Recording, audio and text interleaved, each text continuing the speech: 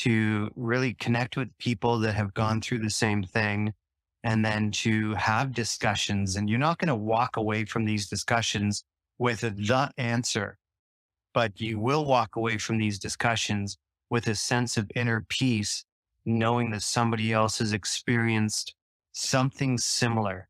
It might be a different type of addiction, it might be a different type of depression, but at least it's speaking the same language and learning from each other's stories. And I think that's the key, is to put it on the table rather than brush it off into a corner under the rug. Because when you do that, it doesn't work, and it leads to further dysfunction and further baggage and more anxiety